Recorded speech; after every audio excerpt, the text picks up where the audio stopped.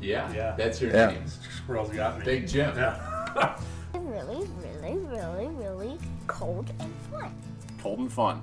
Cold and fun. That's good that you think that of it, because that's what deer hunting typically is cold and fun. Yesterday morning, I'm glassing up on the pass, and I see these deer moving, and I'm like, ooh, there's deer moving. All of a sudden, I just see this person just head down, just hauling ass, wearing shorts and a t-shirt with a pack on. And I'm like, is that Tard? My dad always talks about floating through the woods like the autumn breeze. So Robert's when you're the 275 pounds, I don't know how you do that, but the Freightliner. It's just like a creeper. You're just kind of up in the corner watching what's going on down there. Yeah. You know. He's like, he's up there slapping it, pissing all over everything. Is it warm yet? How did you know the name of the actor? That's right. I know. What'd you say his name? Hervé Villagers.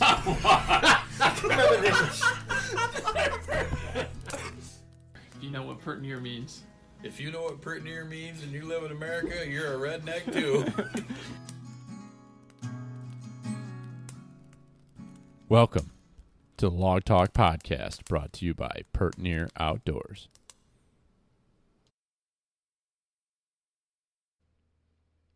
Hey everybody, and welcome to a little bonus episode here of Log Talk with Pert Near Outdoors. If you've been tracking with us here over the last couple weeks, we did a live podcast / live video training working with John Legansky of Whitetail 101 back about a week and a half ago. And so we did that on Facebook, had a live video, and recorded the audio of that. And so I wanted to post that up here as a podcast episode because I know not everyone has the time to sit down and watch a video nowadays. So this is just the audio recording of that video. If you like what you hear here, or if you want to see some of the things that we were talking about, it was kind of an interactive discussion between myself, John, Dan Zaylor, Danny Boy, and my buddy Jeff Jones, who is brand spanking new to hunting, and this is his first season in. And that was kind of the theme of this discussion, was kind of a little bit down to the wire here, and what sort of things a new hunter needs to be thinking about if they don't have any gear, they don't know where they're going to hunt, and we're a month and a half out from hunting season. What sort of things should you be thinking about? So hopefully this is a good conversation, some good information here, and it's fun hearing the mindset and the place where a new hunter's at. And there's some great resources out there to help you get yourself up to speed, so when you hit the woods this fall, you can feel comfortable and feel confident that you can fill your tag. So with that, I would just point you over to John's website and what John's doing. There, we talked quite a bit. That was what the real point was of this, was to highlight John's program, Whitetail 101, through his sportsman101.com. So check him out on social media. And if you're interested in working with him directly to get some one-on-one coaching, or to go through his online virtual, I don't know if it's virtual, but his interactive training, it's if you're familiar with like Elk 101, it's very similar setup to that, and a nice little program walking you through all the steps and all the things you should be thinking about as you're walking into season. So check that out. Thanks for listening, and have a good weekend. Late. Yeah, we're on Eastern time, man. Yeah, I know. I'm already at pumpkin. 5:30 in the morning. Okay, so I guess I'll kind of run point to begin. Thank you, Billy, to Jeff, Danny, for showing up, guys. Tonight, what we're primarily going to try and focus on is any of you guys who either didn't draw a tag that you applied for in your area. You let life kind of get in the way. There's been a lot going on. And you forgot to apply. Your season's not necessarily over. I have to say up front that, there's good and bad people hunting this year and fishing, buying those licenses. So, good for the people going outdoors and for the revenue. Not so great for some of us who want to pick up those over-the-counter tags. So we're kind of running out of time right now. So we're going to start with the tag section, and then stick around with us, because if you guys haven't, decided on exactly where you want to hunt or what you need to do in order to kind of to figure out what you need to hunt there, whether it be, we'll cover a little bit of public and private land, and then we're going to do a little bit of Q&A at the end. So for those of you guys joining us via Facebook, which should be pretty much everybody but us on video, go ahead and tap questions into the chat as we go. Danny boy is going to be kind of jotting them down. And then Danny, if there is a question that's like kind of like relevant to what we're talking about right there, just go ahead and interrupt one of us and say, hey, we got a question in the chat. Otherwise, we'll cover them all at the end. Sound like a plan? Yep, perfect.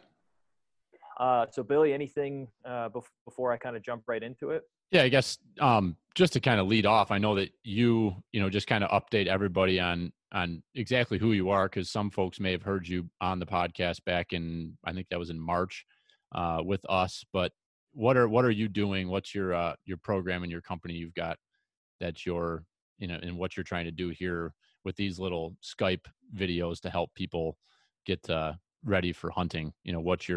What you're doing. Explain what you're doing. Yeah, see, Billy, that's why you have a podcast and I don't. It's because right. You remind people to plug their stuff. Thank you. I'm on my 4 seltzer water, so strap in. He's getting nuts. My name is John Legansky. I operate a website called sportsman101.com, and the flagship program, I'll go ahead and just share my screen here. It'll be a little easier. Disable the attendee screen sharing. I will not. Sportsman101.com. It started as just a single program, Whitetail 101, designed by a guy that was born and raised in the Chicagoland area, hunting and fishing, which is not terribly common. There are people who do it for sure, but it's just not like it's not commonplace like where you guys are from, in smaller, arguably more rural areas. And growing up, I was the kid that I always had a deer or two hanging in the garage growing up. And more and more as I got older, kids started asking me, and then adults started asking me, can you take me hunting? Can you show me what I need, to bow hunt or the tags and all that? So I put together a program called Whitetail 101. It's like 35 modules. They take an average of like 20 to 30 minutes each, mostly video based. There's some text, images, and the biggest benefit in my mind of the program is that it'll get you I would say probably 3-4 years ahead of somebody who's just starting out trying to piecemeal together on YouTube and figure this stuff out on their own. You can do that, but all the people that I've known to do that, especially with deer hunting, it's the pathway to entry is kind of high. And that's why we're starting in the beginning tonight for free with all the tags and stuff, is because that oftentimes people, they kind of fall behind the 8 ball, and then they were so focused on getting the gun, figuring out ammunition. You see it all the time. People in the hunting groups and stuff asking questions about what types of arrows they should be using or this or that. And there's a bunch of snobs in those Facebook groups, to be honest. And a lot of times, the message is you just kind of get kind of bullied. So I know I don't like to spend my time as a grown man just getting pardon my French, but shit on by Facebook trolls. So Whitetail 101 was basically designed to allow you to just sit down, and if you were to put, let's say, a half hour a day, 4 or 5 days a week in for a month or two, you're going to be ready to go out, and you're at least going to know okay, yeah, I bumped a deer, I didn't see any today, but you're going to have a base level of knowledge where now you know the questions to ask, and search YouTube or go to the range and ask, some guys that you meet there. So it's built in a way where it takes somebody who's just never spent time outdoors, wants to go out and try and acquire their protein, and give them a really good, reasonable chance at doing that safely, ethically, legally, arguably within 30 to 60 days, which is about how long we have left. So, but you kind of got to get on it. Otherwise, you could still go hunting, but your odds of success go dramatically down. And that's going to kind of be the theme tonight is I think Bill and Danny, you guys would probably agree that I would say maybe 80% of your success in the woods happens probably before the season starts. And then the other 20% happens before you even get out to your stand. Yeah. Basically when you're out there, you're just executing all the research and what you've done ahead of time. And now it's time to kind of enjoy the hunt. Your success is mostly determined before you go out.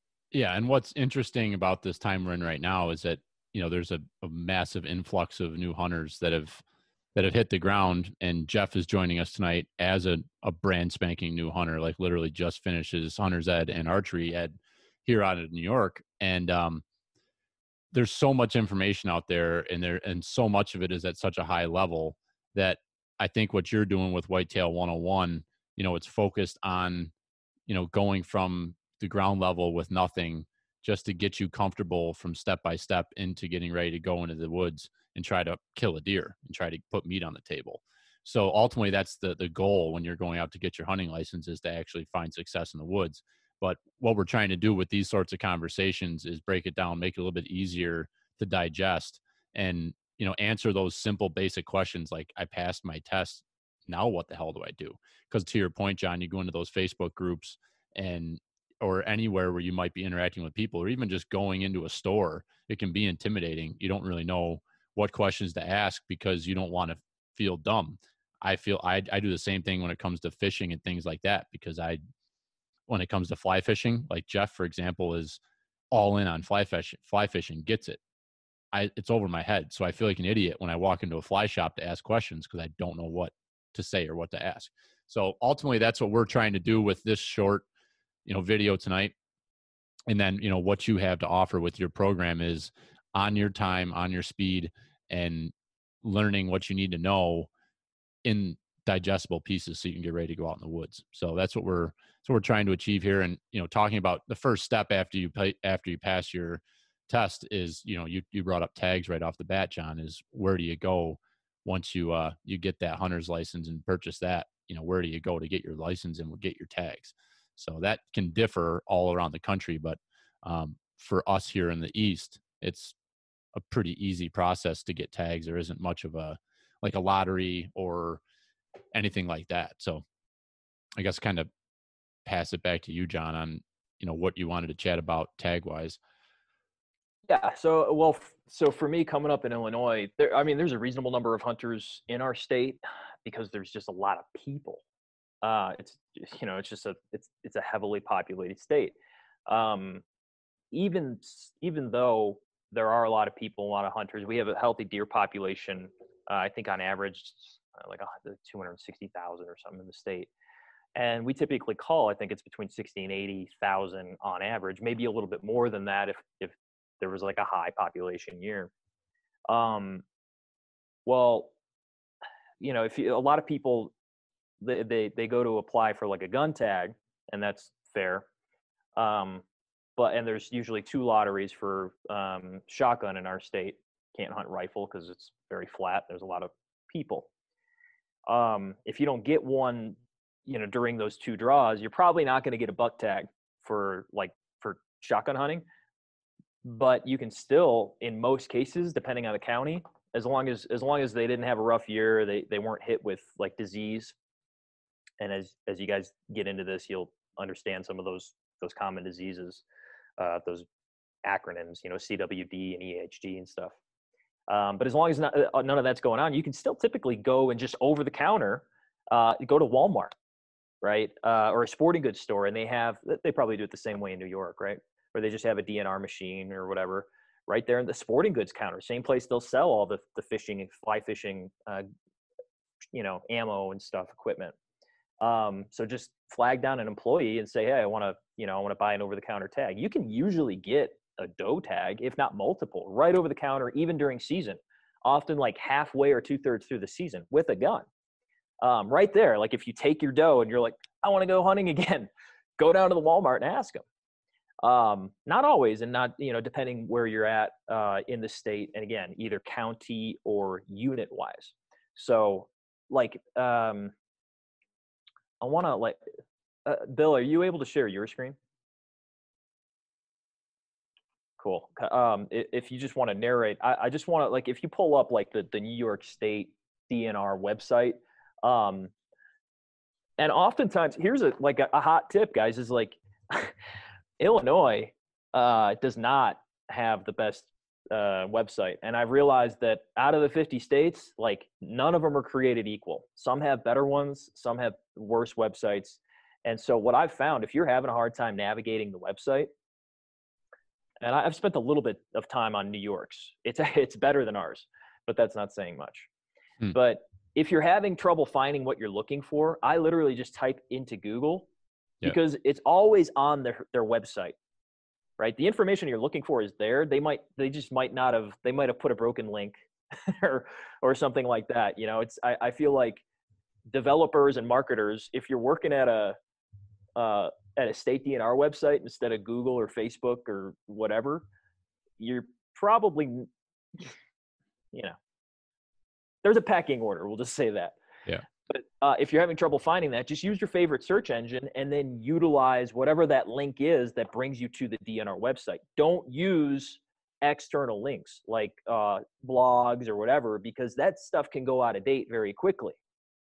And so the other thing I want to send you guys to, like, Bill, you probably have downloaded on your computer and like a physical paper copy, like in Illinois we call it the Hunting and Trapping Digest, like the annual. Yeah, like they put out their rules and regulations and their guidelines and quotas, things like that. Yeah. So New York State DEC, we call it the DEC, Department of Environmental Conservation. So they put that booklet out each year, and that'll have all the updates of the regs and everything that you need to know for the season dates and times and stuff like that. So, but I usually, to your point, John, I usually just use all that online, and Google's your friend. I mean, if you kind of are even close to what you're trying to achieve with your searches, you know, if you're looking to buy a license in New York has the new online tag system where you can buy your tags right online, and like you can for many other states, but now you can do everything you need to do without going to a store or going to the local town hall, anything like that. So for me, you know, it's simple. You jump on the website, it's called Decals is the name of the system. So you could just go to Google and search, you know, New York State DEC decals and New York State decals, and it's the first one that pops up. And then you buy your sporting license online here.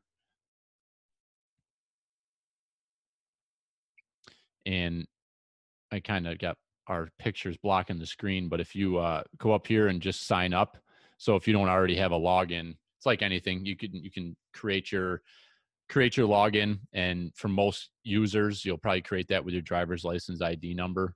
And Jeff, you just went through this, right? Did you buy your license today? Yeah, I did it today. It was a piece of cake. Went on.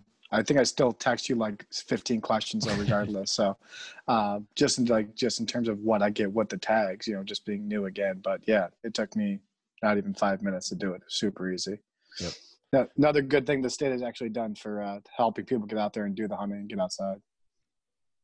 So Absolutely. if I can interject though, so two things that we really need to drive home here is that, yes, Google is your friend, but you need to be, even if you find information on like a third-party website, I don't care if it's Field and Stream, like a really reputable website, it's still your responsibility to have addressed the actual state agency about the laws. So because I use Field and Stream, Outdoor Life, all those popular names that, once again, if you're using like Whitetail 101, for instance, I'm not the authority. I like Whitetail 101 is an amalgamation of all these different external resources, including, but definitely not limited to, you know, U.S. Fish and Wildlife and all that stuff. But use government resources. And then if you can't find the answer that you're looking for after using Google, here's a common mistake that people our age and younger make, is that we just don't ask questions to human beings. There are local offices all over your state with people waiting to answer the phone and help you. Right. And I think people get a little bit intimidated because it's like, well, it's law enforcement. And that's true, but you're asking questions to avoid breaking the law.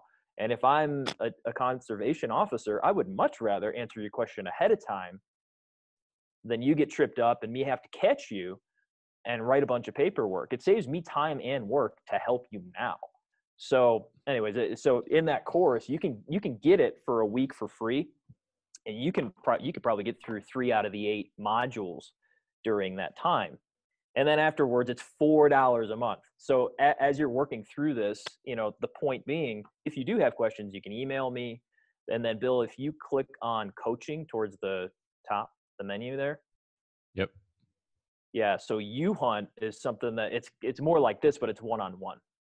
So you can click the orange button there. You can scroll down. There's a little form. Basically, and you'll notice. Wait, before you scroll back up. Free. It's free right now. So I will gift you 1 hour of my time. And all you got to do, so click buy now. It'll ask you for, a name, email, whatever, password, and then Billy Pop. And it'll give you access to the calendar. It'll ask you a few questions ahead of time. Like, have you purchased a hunting license before? Those kinds of things. Have you ever shot a gun? Have you gone camping? Just so I know your experience level, so you're not wasting your time answering those questions. You book your session, and then I promise after 55 minutes, you're going to be 10 steps ahead of where you were before you started. So at the end of the night, punch your questions into the Facebook chat as we're talking here, guys, and we'll do our best to answer them, before the East Coasters turn into pumpkins. But like Jeff said, it's normal to want to ask all those questions. And honestly, like, it's great if you want to use your DNR and the resources available to you. Great. If you want kind of a personal confidant, get your first session now while it's free. Come loaded with a bunch of questions and stuff that you're having trouble with. I'll do my very best to answer them on the call. We'll work through it together, and then I'll send you on with more homework. And maybe I'll talk to you in a week or two. But you only get one freebie. So the point of this is just, usually when when I find myself answering somebody's questions like this, they wind up with 5 or 10 more. It's like, well, crap. Okay. We answered that one thing, but now I have all this other stuff to work on. Well, welcome to the club, guys. Like, this is an ongoing thing. And it's great to make mistakes and to bump deer, to have kind of failed hunts, as long as you're safe and legal about it, is all we want. And that's how we, myself, Billy, and Danny have gotten to where we're at. Danny, we haven't really gotten to you yet, man. Do you have anything to add so far? Danny, say something, Danny.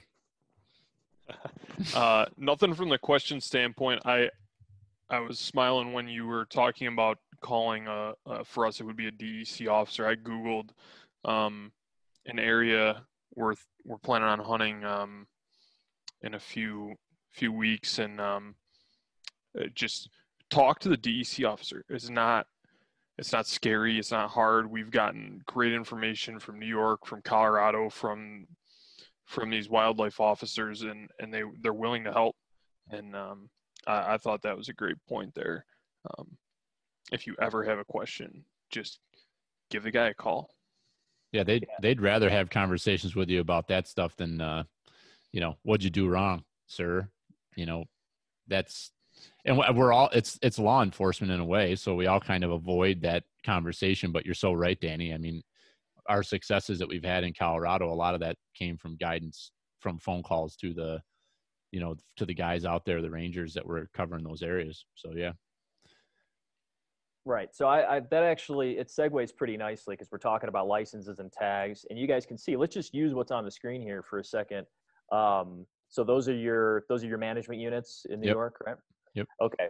So in this, you're using your version of the digest here. This is a PDF. Yeah. This is just a PDF that you can get. This is the doe management. They call it deer management permits here in New York, but they're just essentially doe tags is what these are.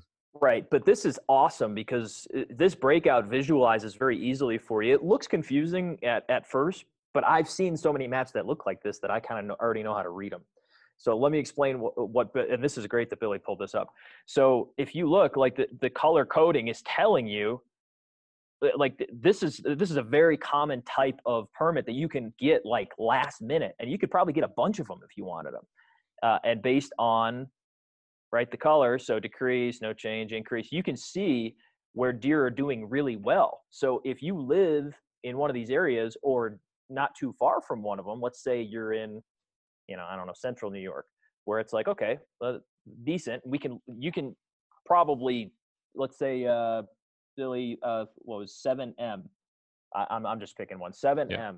If you were to open a new tab, and once again, Google doe management permits, New York, DEC list, and try 7M, and see what comes up. This is how we do research in the modern age. People had to physically get booklets and make a call every time they wanted to figure this stuff out 20 years ago. So I know that this seems like a long and steep road, but if you can figure out these little tips and tricks, you can save yourself so much time. And by the way, go on way more hunts. Yeah. And where okay, I applied for this tag, I didn't get it. Well, that doesn't mean your season's over. Or if you missed the draw, it just, for me, 8 out of 10 years, I'm pretty much just taking 2 and 3 year old does anyways. The longer we've done it, the better we've gotten, especially with archery. And so now I'm at a point where I'm always on a lookout. I might make a couple of moves on a big buck in a year if we have a couple of photos, and I'll get, 1 or 2 encounters a year, but I can't really call myself a trophy buck hunter. I've only taken 2 over 120 inches. The biggest buck I ever took was 144 inches. Really big body deer, really old deer. I was super proud, but it was over before I knew it. Mm-hmm. He came in, shot him. He went 40 yards. I went, holy cow, 30-mile-an-hour winds. I guess I don't know what I'm talking about when it comes to weather. So you just never know. So giving yourself these opportunities, of course, it starts with the tag. There. So this is I've been over here searching, and this is where it gets challenging navigating any of this stuff, and it does get frustrating. Any of these, I've got a lot of experience with New York, Pennsylvania, and Colorado, but all their websites can be so plugged up. There's just so many links, so much information that it takes a little while to find it. But so we are looking at these maps, to show you, what they've done this year as far as how many tags they're issuing, but they do have an actual table breakdown. And this is what, if you go into a store, if you're going to actually go to, let's say Cabela's or your local town hall or Walmart, they'll have all this information there, typically taped to the table that you can look at that will tell you, you were talking about 7M, I think, was the area that you talked about, John. So 7M in the first round here, they're targeting to quota to give out 24,000 tags in that area. And the first choice is a high probability. The second choice is a medium probability. So if you're an individual that lives or hunts in 7M, your best opportunity to draw that tag is on your first choice. So you get 2 choices when you're drawing a tag for a deer management permit, a DMP. And in New York, that's the only lottery that we have for tags. You're going to get your regular season tag. You're going to get your archery muzzleloader tag. That's either sex for each. And then you have your opportunity to get your up to 4 doe tags in the 2 separate draws. But, it's very important to know what the probabilities are in your area, because you can, let's say, for example, on the 7M, let's say you decided to go with 7J on your first and 7M on your second. If you didn't get that 7M, then you didn't get your tag for that area for a doe permit. And there's a very good chance that based off of that they may not be doing a second draw with leftover tags come November 1st. So it's sort of stuff like that. And that's where it's dialogue, it's conversations like this, where each and every state, that you got to find people. Everybody has a strategy. My strategy might be totally different than someone else's, but it's having those conversations and looking into the numbers to see, this is where I want to hunt this year, and what do I need to do to get the tags, additional tags. We're not talking about bucks right now. We're talking about does, but I like shooting does just as much as I like shooting bucks because it fills the freezer, and you can get them for different areas and have an extra tag in your pocket. So, it's a lot of good information out there, I guess, is what it comes down to.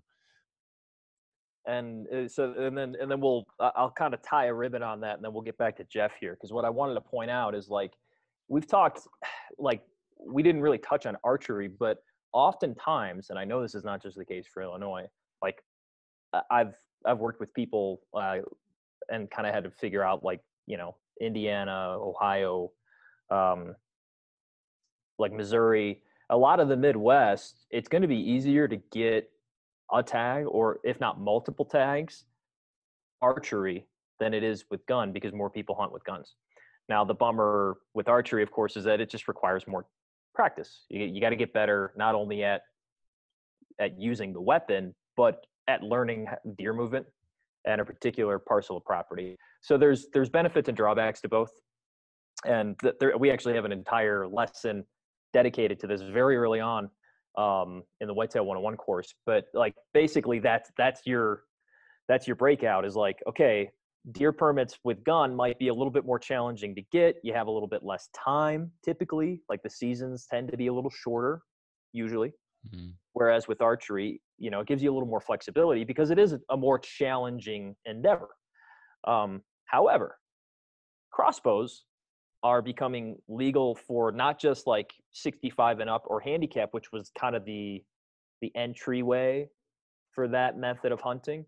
But for those of you guys who don't know, like there's just, there's been a significant decline in the number of overall hunters in this country, with a couple of exceptions. A couple of states have done okay by kind of staying level. So this is one of those ways that they're trying to make it more accessible, and it's helped. And so that's a good way to get into it, is if you can get yourself a crossbow. It doesn't require a ton of practice. Once you get that thing tuned up and that scope dialed in, if you've got a rest, man, I mean, literally a day of practice, and I would be comfortable once somebody's, hitting 3-inch groups at 30 yards, like take them out. So that's something to consider. Now that's, Bill, maybe you can like Google for me as well. Just like, is crossbow hunting legal in blah? And I found one, I actually did find one from 10 Point, which is a crossbow manufacturer. Maybe I can send you the link. That breaks this out on a map. And the reason I trust this one is because they do send you directly to state DNR or Fish and Wildlife websites. There's a map I should be looking for here. Yeah, it's maybe I'll just send it to you. I'm pretty sure I can find it. Like this right here. Crossbow regulations. But so this is one that I actually refer back to because again, this changes. It's changing like every year. There's new legislation. But if you can just find your state on that map, here I can. I'll just drop this in the chat for you because I already found it. This is one of those things, like these are the things that the types of links that I'll leave in the Whitetail 101 series. So if you're curious, or let's say you move, or you want to hunt out of state, well, there you go. Click on your state and blam. So I don't know, pick a state, Bill. Michigan. There you go. Anyone who's 10 years or older with a firearm tag can use a crossbow, right? And they'll give you the source. You can click on the link and it'll bring you to where they found that information. So stuff like this I'll use because they're utilizing government websites. Yep. All right, we're at about a half an hour. Why don't we kind of start turning the conversation over to like a little bit of kind of Q&A? And I know Jeff had some things that he wanted to ask, and that might get us into some of that stuff. If that sounds good to you, John. Jeff, let's do it, man. What do you got for us? So, guys, Jeff is new to hunting. You haven't gone yet, right? No, I just got my tags. Yeah. So yeah. So to be fair, we didn't really do the intro for anybody else, but no. Billy, what I understand is he's kind of like your little protege this year, right? Yeah, he's my project, my pet project. He's been on my case for a long time to be his project. Yeah, I'm happier than a pig in shit right now. And I was saying to my wife tonight that Jeff and I, we were best friends growing up. I was his best man in his wedding. And like he lives in Rochester. I live in Buffalo now. We just don't see each other hardly at all. And since he decided, I've been hounding him once it went live for online education. I'm like, dude, here's your chance. Like, you don't even have to leave the house. You're quarantined. And here we are. Like, we've been talking more right now in the last 3 weeks than we have in the last 3 years. So this is a perfect example of how, hunting and the outdoors can, bring everybody together when you haven't had that common ground in a long time. So Yeah, excited for to have sure. you join in the brotherhood, buddy. Yeah. No, I'm excited, and like Billy said earlier, like I'm a lifelong fisher. I grew up around all my friends hunted, like Billy, his brother, like all the kids at school hunted. I just never did.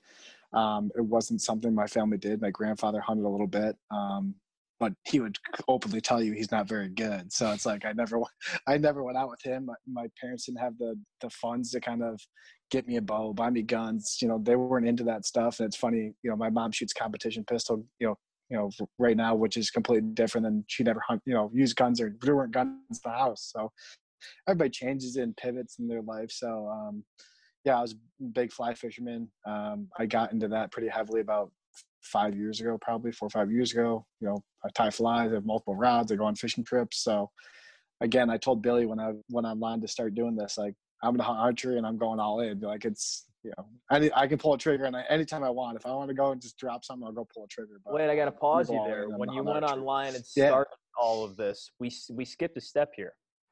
We assume that everybody's done their hunter safety course. Yeah. Right? That's where you started, right? Yeah. So I went online, and I couldn't leave the house for work. So I have 2 screens on my computer. I had the hunter safety course on one screen, and I was working on the other screen. I did that one. I probably did it over the course of a week, and I took a week off and I started the bow hunter safety course right after that.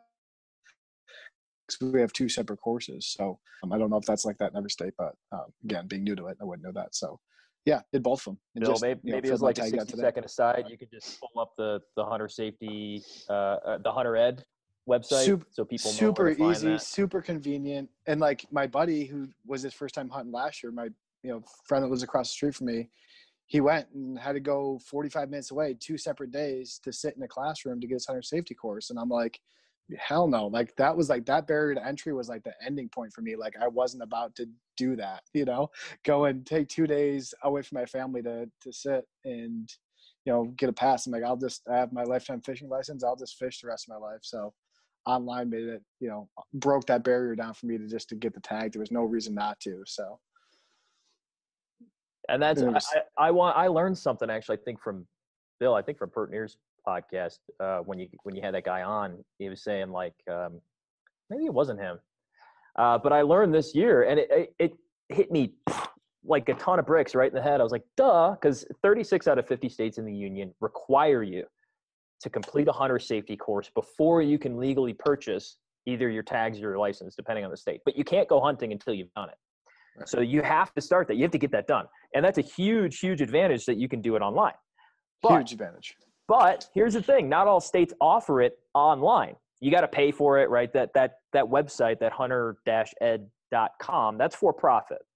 So where you used to be able to go pre-COVID to like a physical, they do it at like a church or something park district or something like that. Yeah. And you'd have to sign up for them. And right now, actually, it wouldn't matter. Even if we weren't in COVID, they'd all be full. Yeah. You wouldn't be able to get into one of those anyway. So you'd have to do it online. But the benefit right now is more states are developing those courses with huntered.com. It's a great course. But the other benefit is, guys, I can't believe I felt so stupid that I didn't think of this before, because I had been applying for points in Colorado to hunt elk for 2 years already. And I had gone through their, in order to, again, same as Illinois, same as anywhere else, in order to purchase anything with them, you have to enter like a customer number, right? Even though it was like, okay, is it Colorado or out of state? You select out of state, and then it says you have to have your Hunter Ed number. Yeah, exactly. That's all it is. And so, and what type? And I said, firearm, the number, cool. And then it'll bring you to the checkout page. You can't get to that checkout page without that number. But hello, I didn't need to complete a Colorado one. So of course there's reciprocity across all states. So even if you live in, let's say, New York, Pennsylvania, whatever state it is, yeah, look up your state's course. But if there isn't one available, just pick a state and get the course, because you can still purchase a tag. They'll just assume, you were a non-resident or whatever. It's no different. So the courses now, if the course is available for your state, it's going to be better, because there's going to be certain laws that you're going to be more up on, it's going to help you be more informed and more confident. But if it's not available, go the other way and then just bug the hell out of the DNR or the EC officer, right? So sorry, I didn't mean to interrupt, but that's really, really important because people are going to get to the tags and license, and if they haven't completed that step, they're going to go, what the hell? So thank you. Yeah, that's a good point. Jeff, so please continue. No, it's a good point. So it's like, it's definitely a new process for me. And, some of my questions are like, there's going to be so many new people hunting, if you don't have somebody, you've covered this on different resources, which is kind of good. You've answered my question. Like I have Billy, right? So it's like so many people out there that want to go out and hunt, and, there's a big push for, especially with things like meat eater and stuff like that, putting food on the table, wild game and all that kind of stuff. People don't have the resources, or mentors to kind of come up with. So I think, from what I've heard from your program, but like, where do you find other resources or people to talk to? Are there groups out there other than the Facebook groups and things like that you could kind of touch on? I think Billy would agree. And I'm going to tee this one up for him. I'm a member of 3 organizations, and you can write these down. The first is Quality Deer Management Association, which is going to be soon changing its name, qdma.org, I think. Fantastic on research. We cite them. I would say 60% of all the links that I cite on regarding deer research go right to their website. Super worth it. And they have a lot stronger presence in the East than they do in the Midwest, from what I understand. So you probably even have a local chapter. And the more you can rub elbows with somebody in a group like that you're just going to learn through osmosis. And by the way, like, if you're nice, basically if you're just genuine, because everybody's going to know that you're new. So if you're not full of shit and you're like, yeah, I'm pretty new, dude, there's a lot of people like me and Bill in the real world that would just chomp at the bit. I've been invited on hunts. I went on my first duck and goose hunt a couple of years ago, and I was like, damn, I got to get more into this. I'm actually my wife and I are getting a lab this week. Nice. So I'm on now I'm on the prowl, because I've seen right. Between the duck hunting and the pheasant hunting that I was able to do through this. That brings up the second organization, is Pheasants Forever. And while it's not necessarily deer geared, I had a local chapter that was very active, did a lot of shoots and stuff like that, and banquets and a couple of hunts every year, and had a heavy focus on recruiting women and youth that were motivated to hunt. So I liked that. I wound up helping people, like 12 to 18-year-old kids shoot shotguns for the first time and stuff. Really rewarding. Nice. But all those guys hunt deer. Mm-hmm. And then the third is BHA. And I know Bill is actually even more involved than I am with BHA, and I love what they're doing right now. I'm learning how to hunt for chanterelles and porcinis and stuff through they're doing workshops just like this for their members. So, they're making do, even though we can't get together physically right now. They're giving me so much more than the $35 a year that I pay them. Right. That's 3 that I like, just based on my experience. Bill, what do you think? Yeah, I would agree with those organizations as far as, some nonprofits, some organizations that you can belong to kind of become, get into a group of people. NWTF is another one here in New York. NWTF is incredible, very active. The COVID crushed them because the banquets are a huge part of how they interact and how they do their fundraising. So they've been impacted, but, you and I talk a lot, Jeff, about podcasts, and I've plugged you into a handful of different podcasts. There's some great resources out there. There are some that are very heavily monetized, and, there's value in the information you get from them, but you also have to understand that they're, it's monetized. So, right. You want it, like, that's one of the things we're trying to do with our platform, is that, at this point, we're not working with anybody in particular. So we're just trying to bring you honest information. But yeah, I think organizations, local sportsmen's clubs. So like, we have Rochester Brooks, getting involved with somebody like that in the Honey Falls area. There's a lot of people there. You just kind of networking, and building that out. But yeah, it's very challenging. And there are those Facebook groups out there, but, yeah, that can become a dumpster fire real quick. And, I'm a member of a lot of them, and there's just so much information in there. I can't keep up with it all, so it's just, you got to find those key people that you trust and hug them and get as much information from them as possible. Right. I mean, if you think about it, I mean, if I didn't have you guys, I probably would never have done it, taken that leap. I didn't have resources. Like, okay, I got my, like you said earlier, is just like, okay, I finished my hunter certificate, safety course. Now what? Now, yeah, now what do I do? Right. And I actually said that. I'm like, okay, now what? Like, I'll figure out when I want to go get a bow, or I'll talk to Billy. Like, if I didn't have Billy to talk to, like, literally, I'm just going to be like, okay, I'm just going to have this hunter safety course forever until I, figure out what I want to do, and really get into it. So I think there's a lot of people that are like that. And it's a little intimidating.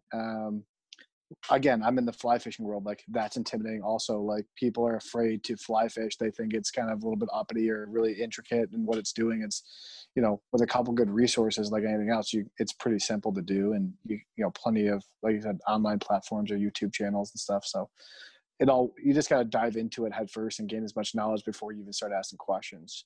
I went and got a bow off of, I listened to Billy's Heritage Outdoors podcast.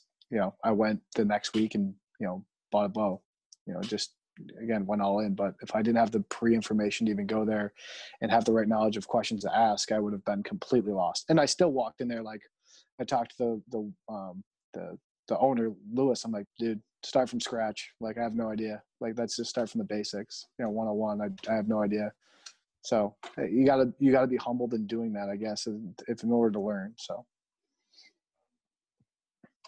Yeah, I forgot to mention too, your local, we've been doing archery shops, locally. Those folks, there's some salt of the earth people in those places that they want nothing more than to help people get involved in the outdoors. So, that's a great area to just start hanging around, because those shops they're a place where you can build some lifelong friends for sure.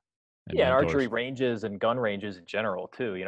Those are places where hunters are going to congregate. And that's what we're getting at. Like, you can pay your way into some of that with a gun club or some of the organizations that we're talking about, or you could just go to a range and shoot and see who you meet. You got to shoot your bow. Some of us are probably fortunate that we can just pick up a block target, from Cabela's or whatever, and go to the backyard. It's free. Mm-hmm. But there is something to be said, especially in the first couple of years, of just being in places where people who know more than you do are. Yep. You just talk to guys, and again, you piecemeal it together. There's going to be stuff. I pick up stuff every year, man. I don't know it all, but I know enough to go out, even on a, whether it's public or private parcel of land. And if I spend enough sits, I am going to take a deer. It might not be the biggest deer, but I'm going to find enough and figure out where the people are moving and where they're not. Mm-hmm. And maybe kind of a weird way to, get in, whether I got to wear my muck boots across a cold ditch or something to get back in there, where I'm pretty sure there's deer spending time. But Jeff asked, he said, like, where do you go from your hunter safety course? Like, where do I go from here? Well, that was the answer is in the curriculum. In my mind, it's figure out a suitable place to hunt. And so that's like, you can scroll down the curriculum, you click that little arrow there. Like, it takes you kind of through all of that range safety and etiquette. So that's the kind of stuff, like, the first time I ever walked on a gun range, I think it was 15, and I broke the rules. I got yelled at, and for good reason. I turned around even though the gun was no longer loaded, I turned around with a gun on the line, and people don't know. At 15 years old, I almost got kicked out, and I felt bad, but I was like, in hindsight, no, this is good that this is the way these guys are handling themselves. I learned that at 15. Thankfully, nobody got shot, right? Like I said, right. The gun wasn't loaded, but I was like, whoa, and all scared. So it doesn't feel any better at 33 than it does at 15 to have that happen to you. That's why, I created a curriculum for people to go, oh, I'm really glad that I got an opportunity to learn that before I made an ass of myself. Some of those common things to expect, to just have a positive experience. But I want to get on to, I want to just spend 5 minutes on kind of some tactics for establishing a place to hunt. Because I think we're kind of taken for granted a little bit that people are going to be hunting public land. But I would submit actually that if you're willing, if you think of all the gear like what are our two most limited resources? Time, money. That's all of us, man. Right? And like so if you have a little bit more money to throw at the problem right now, I would strongly recommend checking out like maybe you can pull up Hunting Lease Network. Base Camp Leasing is another one.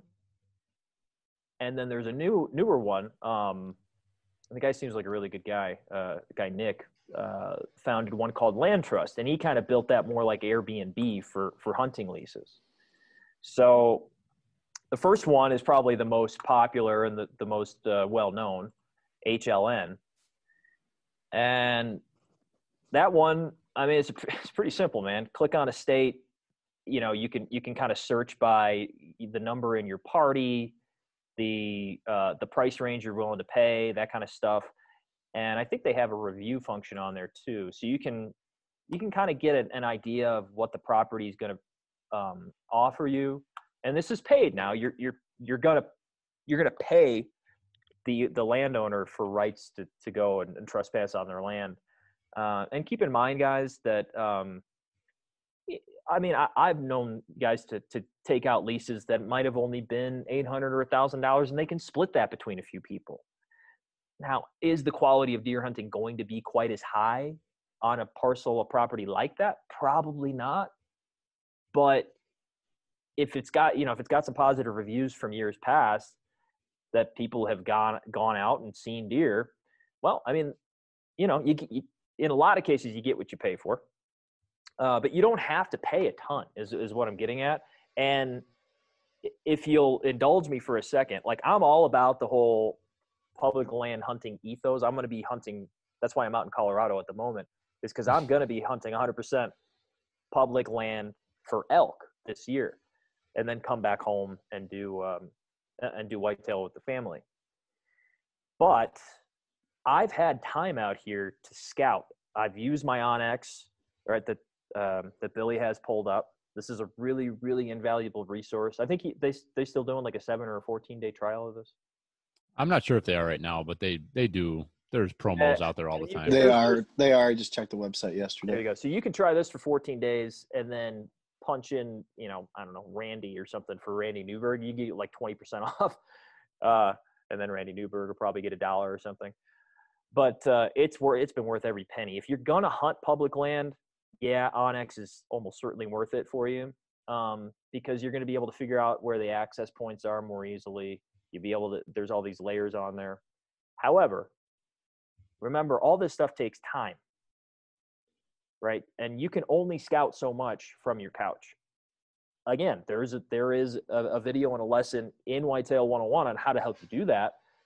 But regardless, I mean, this year, just on elk here in Colorado, I mean, it's a big state.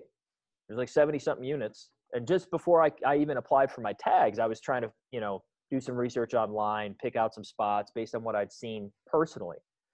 So you spend all that time. I mean, I've probably spent a combined 30 or 40 hours just on the computer scouting these locations before I went out, and then found a bunch of the places where I couldn't get in.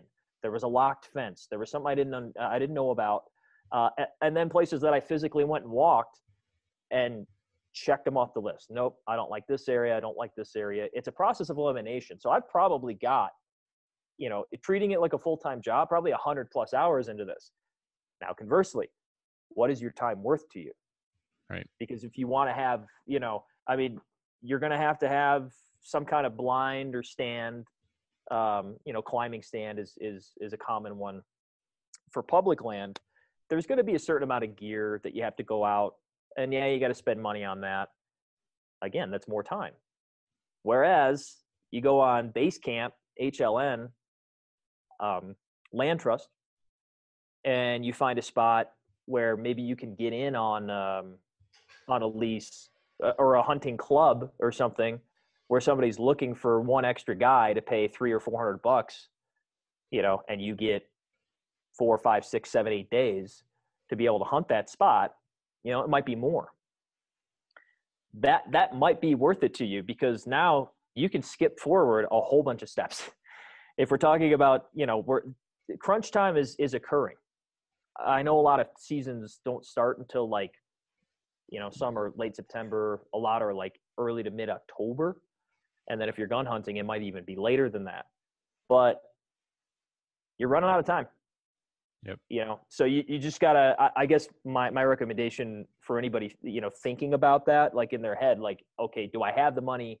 What is my, $300, $400, $500 or more, depending on the level of hunting that you want or are able to pay for, worth this year? And if that place has a couple stands on it, you could ask the landowner where the deer are moving, have a really good chance at getting on some and get on the board.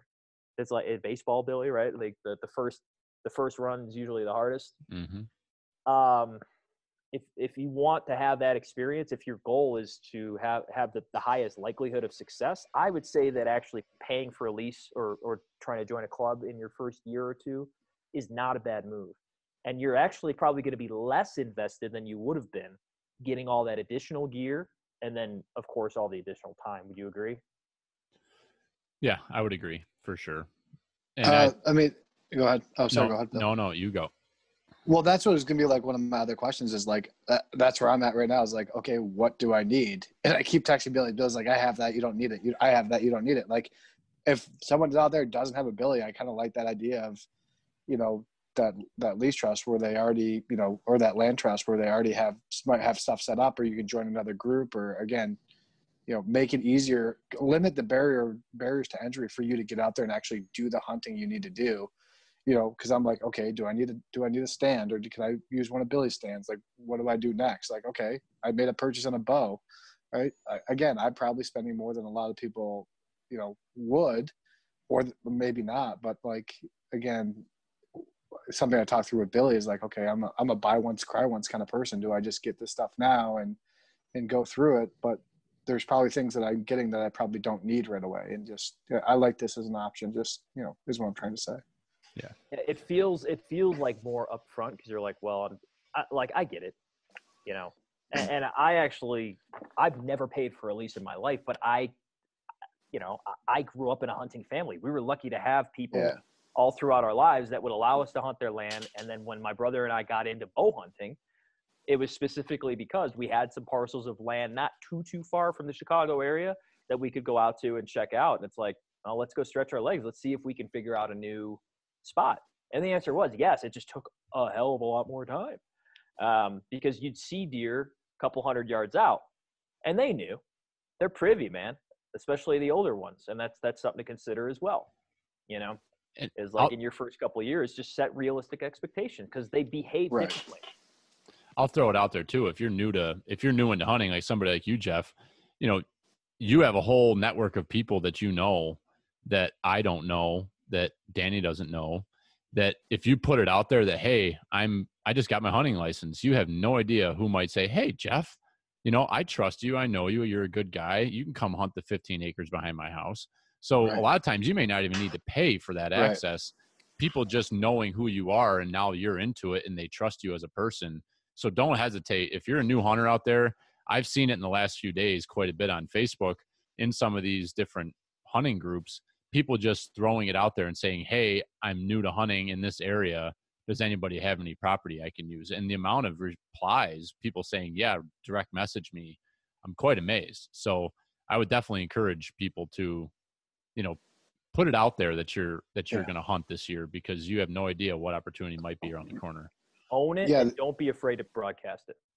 Right, exactly. So as far as equipment, Jonesy, I was thinking about that question that you asked, and there's like 4 things that I wrote down that are, if you needed to go out and hunt tomorrow, that you need to have. That's a weapon. Yeah. So, you're going to hunt archery. That's awesome. But there's a lot of people, you might just be looking to get into hunting with a firearm. So you could use anything from your grandpa's 30-30 lever action to a 12 gauge, 20 gauge, whatever you can get your hands on as a legal weapon. You need a knife to field dress. You need a flashlight, so if you're out there in the dark, you can find your way home. And you need some paper towel for either nature calling number 2 or just cleaning up after whatever you got to do when you kill that deer. Like you really do not don't want need to a be whole lot. asking the question of what type of leaf you're using. Sir. No.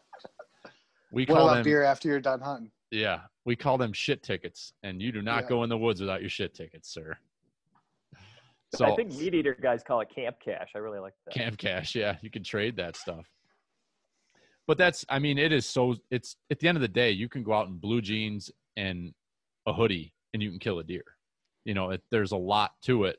Like we all get so tied up in all this gear and equipment, and I love it. It's what I'm all about. I love gear, but do you really need it? No, you don't have to have all that stuff. So, you've got a lot of technical fishing apparel. A lot of that stuff will cross over so well. You were telling me the different stuff you have. You might want to buy a couple pieces, like exterior pieces that are camouflage and maybe a little bit quieter, but you have a lot of what you need already. You don't need to go out and dump, $1,000, even $500 on clothing and gear of that sort. Right. I do fish in the middle of winter. So like you guys are all hunting, and I used to love as soon as shotgun season opened, it was great because all the water's cleared out. Steelhead and browns are running. It's a great time frame. All you dummy hunters are off the water, but now I'm one of those dummy hunters. So you're one of them. Yeah. So you're already like 80% of the way there. Yeah, I'm already. Yeah. You need like camouflage boots, man. Just don't wear blue boots, and you're good. You know what I mean? Yeah. Don't wear a color that's going to stick out to the deer. And aside from that, if you're comfortable, like now that's the thing is that like I don't know how active you are, how actively you fish if you're moving very much. He's a running that fisherman. Can be the challenge. Yeah. Yeah. I like to move. Ice fishing is a little bit different. Yeah, hell no. I don't ice fish. That's too cold for me. Hell no. So, but you have to keep that in mind. That's something, you may absolutely. think that you're prepared to hang out in 30-degree weather, but sit on a steel platform for 4 or 5 hours, and that might change your mind.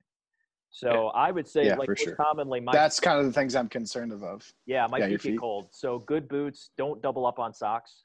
Sock liners as opposed to a second pair of socks, because that's another one. I was like, oh yeah, I'm stupid. If you're constricting your foot, like you get a boot that fits, and then you got a maximum of a couple extra millimeters of like an insulated sock. If you double those things up, you're just constricting your foot. Yeah, and that's kind of where I am right now. I was literally talking to Billy about this today. It's like I'm getting new wading boots, because I stand in 36-degree water for hours on end. Your feet turn into blocks, and that's kind of what I'm dealing with is the sock management piece of keeping your feet semi-warm, even with packing warmers in there and stuff like that. Still sucks. That's the worst part of it. So. I would say though, like I haven't gotten too crazy. I shoot an 18-year-old Hoyt bow. That I got used from somebody that I trusted at the time, and I bought it when I was 14 years old.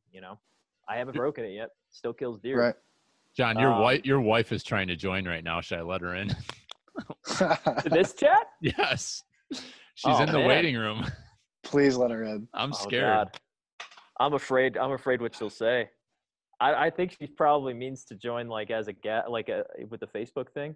Oh, no. She's coming. This is a wild card. I'm letting her in. What does she got? No. All right. Well, official cameraman of Whitetail 101, he'll say. God. We should probably start. Dan, do we have any questions from the chat? We should probably start wrapping this up so you guys don't go too late. Don't think there was anything immediate. There was a little mention from Chris Hojo about lifetime licenses that we could hit on quick. I know in New York, if you do decide that you are dedicated to the sport and you want to hunt for the rest of your life, a lifetime license is a really cheap way to get your tags every year. I don't know if either of you guys want to add anything to the lifetime license topic. I'll add to that, especially as a new father, if you foresee your kids even just being involved in fishing and just being outdoors and buying a license, a lifetime license is a great investment with a young child. In New York, you can buy the license. I think it's before 12 years old, and it's like super cheap, like under $400. And I think even now, like, what was your license for you, Jeff? How much altogether did you spend? With a couple dollar donation, I spent $47 today for my regular season and my bow tags. And 2 sets. I got 2 lotteries of doe tags. Okay. So I mean, I think for an adult, I think it was 22. I think it was like $20 or something like that for my regular season tag or something like that. Yeah. Nothing. So for an adult, I think you'd be upwards of like $800 for a sportsman lifetime.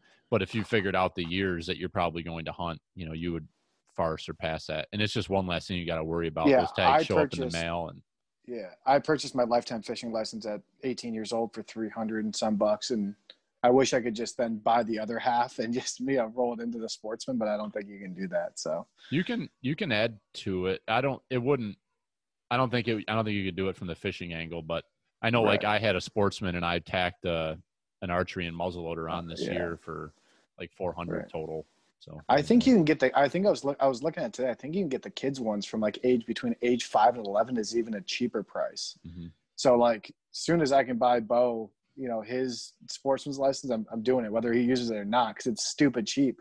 You do it right now. You can do it from when they're 0 to 5. Yeah. You just need a birth certificate number. Yeah. Done.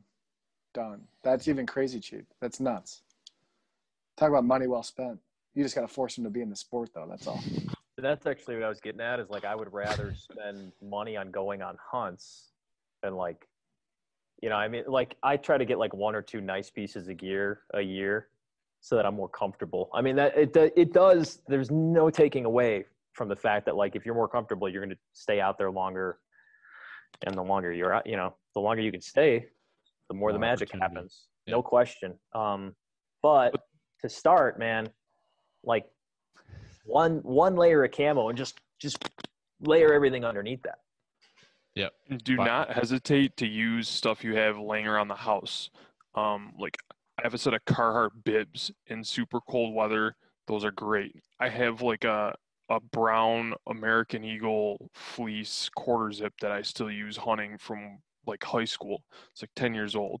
Just like any sort of layering equipment. Like you don't need to buy camo as long as it's some sort of like earthy tone, whatever. It doesn't even need to be earthy tone. Just something to keep you warm and comfortable and get behind a tree or get up in a tree. Yeah, and put something, if it's a little bit looser fitting, you pull a breakup pattern on over it. Again, going back to like even Walmart or one of the big box kind of outdoor goods stores, you can usually find a cheap pair of pants and a shirt for literally $10 and $20 respectively. So if you see the commercials for, Sitka and all that stuff, I'm not saying it's not worth it. That is really nice stuff.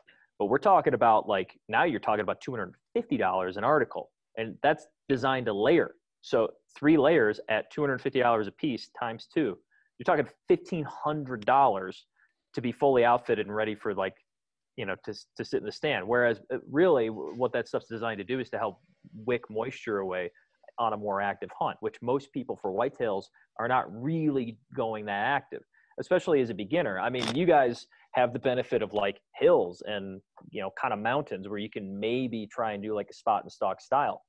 Most people aren't still doing that though. You're either tree stand hunting or you're hunting out of a blind.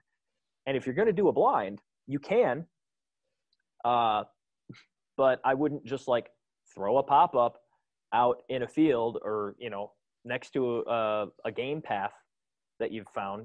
You found some good deer tracks, great, but they're going to take one look at that blind. Just because it's camo doesn't mean they're not going, what the heck?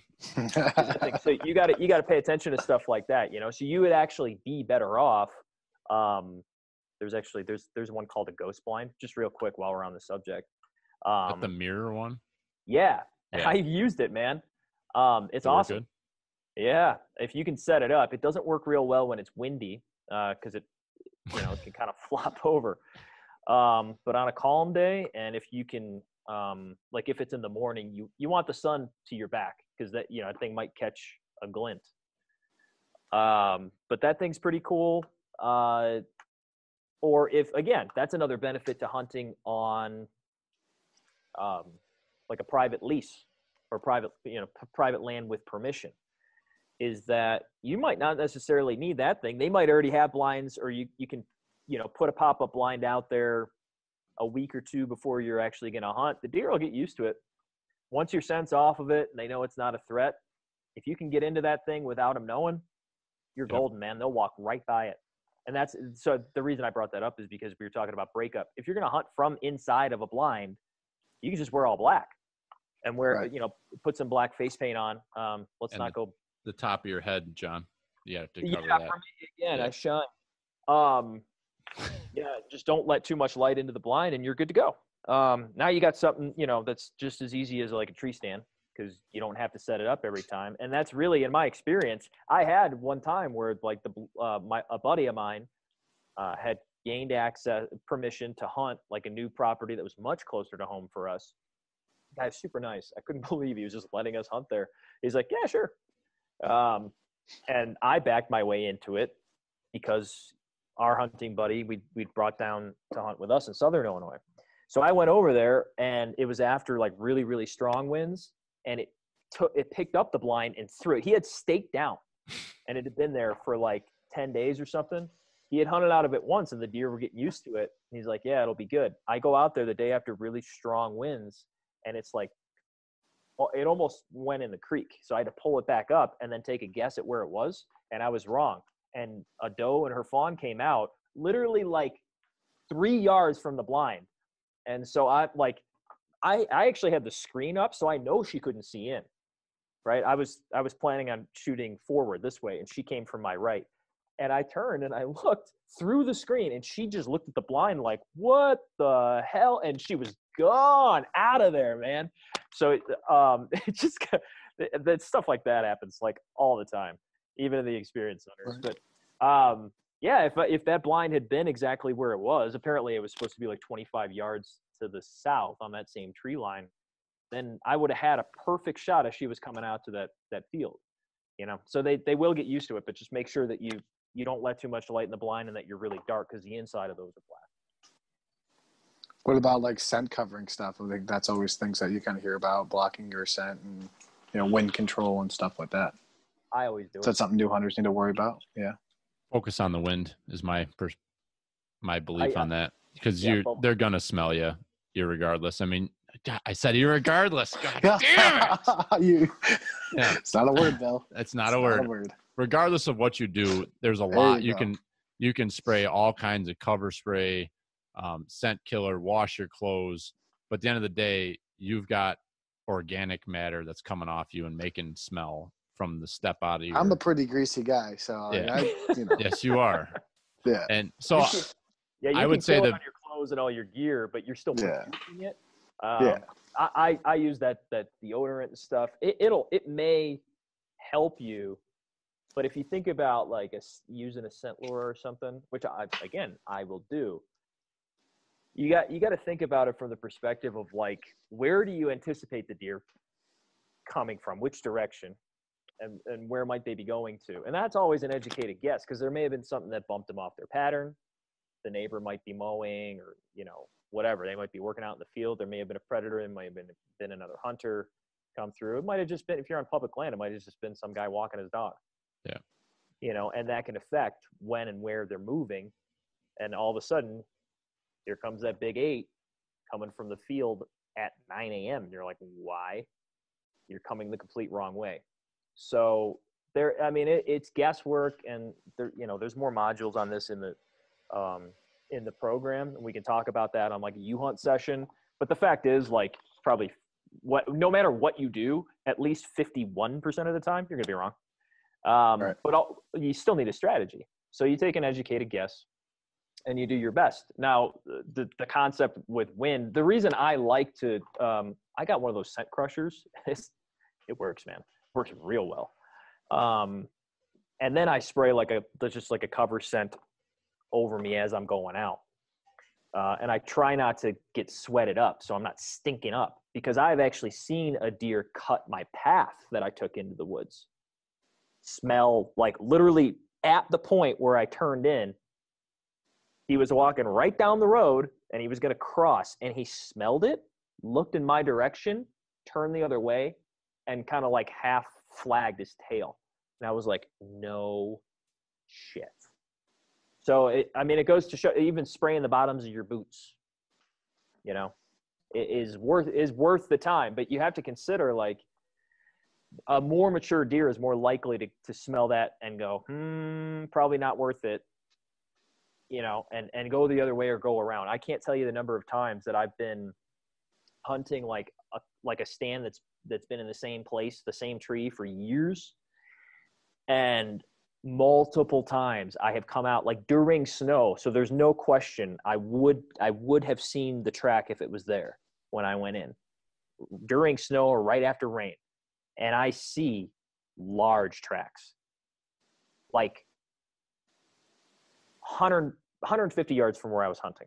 Never saw the deer.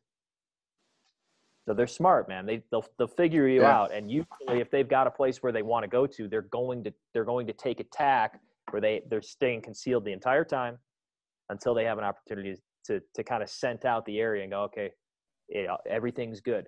So playing wind is a tricky one with mature deer. It's not so bad with deer in general, because especially in like the early season where they're mostly grouped up in bachelors, a lot of the bucks will be together still, a lot of the does and the fawns will still be together, and they'll kind of be feeding in groups. And there's relative security there. The challenge is there's more eyes and ears on everything. But if that lead doe is taking them through and she doesn't notice anything, take your pick, is usually the case. So that early season, since you're archery hunting, Jeff, I would encourage you to get out there and just spend some time wherever you're going to be hunting, because even if you blow them out in a couple days, like, they're going to be right back. And now you've learned something. Mm-hmm. But I guess that's probably a good place to close, is like, I definitely want to do more of these, and I hope we can get people, kind of signed on live so we can get more questions. I really appreciate your questions, Jeff. But like, what I want to close on is like, if you're getting busted by deer, dude, you're in the game. Don't get down. Don't get upset. We just want you to be safe. We don't want you breaking laws or getting in trouble from that perspective, And I guess where we should close is Whitetail 101 and none of its affiliates are in any way employees of any government organization or attorneys. Do not take any legal advice. We're trying to refer you guys to places where you can find this information on your own, resources, and how to utilize those resources. I always got to direct you straight to the source, man. But with that, if you're staying safe and you're not taking any chances with your health or safety, or the safety of anybody else or their property, you're doing it right. You might piss off a couple of people. We'll talk in a future podcast about, etiquette of public land hunting and stuff, and, what to do if you see a red flashing light kind of thing, or somebody whistling at you. That means get the hell out of my woods. Somebody's hunting here. Yeah. But that all comes right back to what we were talking about. It is a little bit, we're just trying to find ways to lower the pathway to entry for new guys. Or folks who have maybe gone out a couple times in the last year or two and not had success or had negative experiences. This is, these are all just tips and tricks that we want to open you up to, because it seems like up front public land hunting is more accessible. In some regards it is, but the more I learn, the more I realize it's probably worth doing a little bit of research up front and getting yourself in the ball game, because you're going to be able to spend more time around people who know what they're doing and are on your side, especially if you're paying them. Now they've got skin in the game to make sure that you have success. Right. No, it's absolutely true. I appreciate your insight on it. And, this was good for me, and I'm sure good for other people. And, I know a lot of people that listen to this podcast are experienced hunters, and, but I hope there's some people that are new like myself listening tonight. So it was good. Any other questions that popped up, Danny? Danny's just been drinking his tall boy back there, silently. I dipped into my my homemade wine tonight, so it's nice. It's been treating me pretty well. Yeah, Billy, you were brewing beer. Now you're making wine. Yeah, Danny makes it with his feet. Stomp it down. The warning to anybody that ever tries it. Yeah. Jimmy Harvey was actually saying that getting doe tags is pretty easy. I think what he's implying is that he could sign some over to you, Jeff, because he's not going to be shooting many deer this year. That was one thing. Jimmy. I kind of wanted to emphasize like forums and YouTube. Like I was just on YouTube the other day watching the hunting public, and they had like a gear dump, and I was dying because they had old army fatigue clothes and ripped jeans and stuff. And these guys are like some of the best hunters in the country. Right.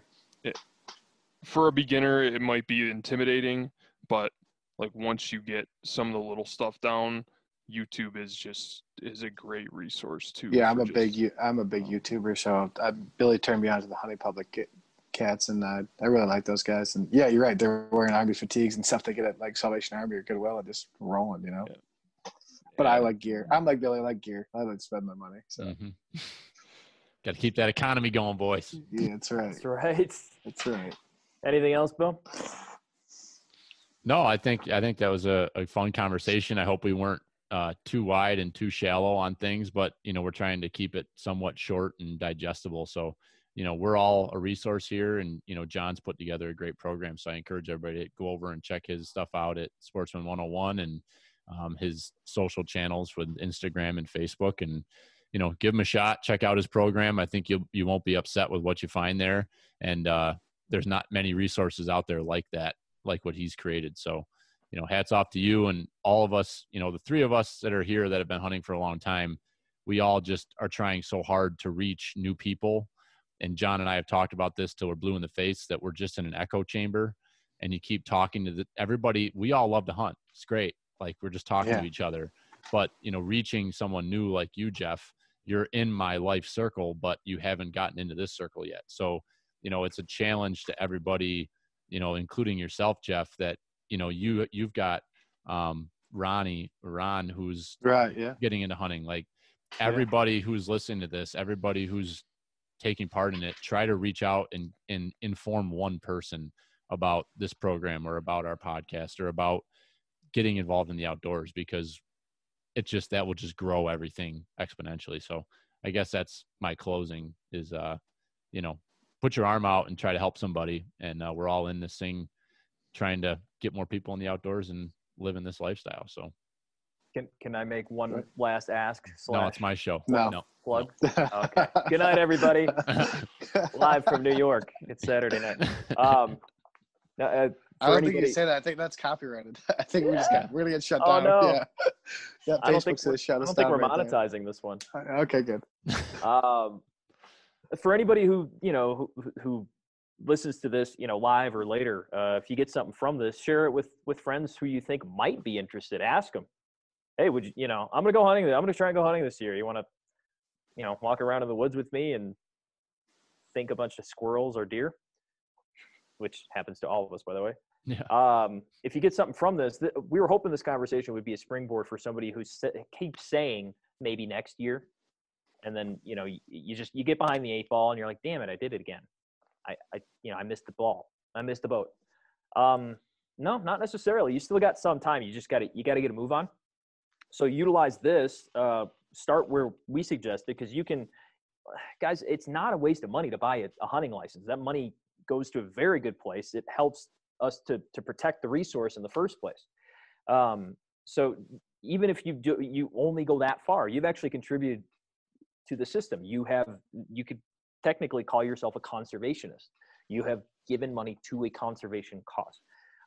That's what motivated me to start this in the first place. But I mean, it's so much more than that.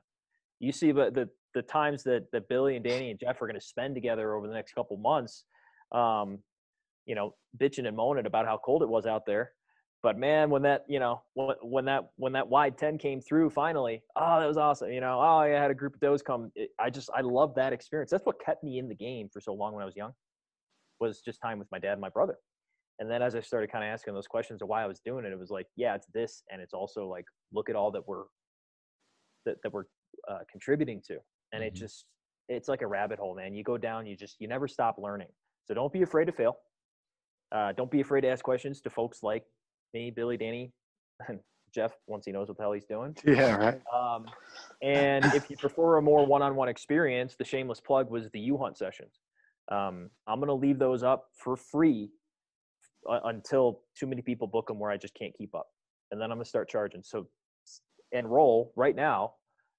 When you listen to this, go book a session, do your homework ahead of time, book me a session for a week or two out, and then we'll get back together. We'll assess where you're at, and I'll help you get to the next step, whether it's scouting your new property, or if you're not sure where to go, if you want advice on picking a hunting lease in your area. I can give you that more personalized guidance. And if I can't do it, I'll get you to an external link or somebody who knows a little bit better in your area who does. And we'll make sure that you get out and at least get into the deer woods a couple times this year. Cause that's what I want for the people listening. Amen to that. All right, boys. 10:30, checking out. Thanks, Jonesy, for Heard you're joining falling us. asleep over here. Yeah. Yeah. I haven't heard a kid scream, so I think we're okay. No, mine's in bed. Yeah, he's good. He's in REM sleep. Thanks for right staying now. up late with me, guys. Yeah. All right. Yeah, Thank no you, worries. boys. It was fun. Fun time. Appreciate it. Take it easy. Good. Yeah, be good. Feed him, Danny. See you later. Feed him.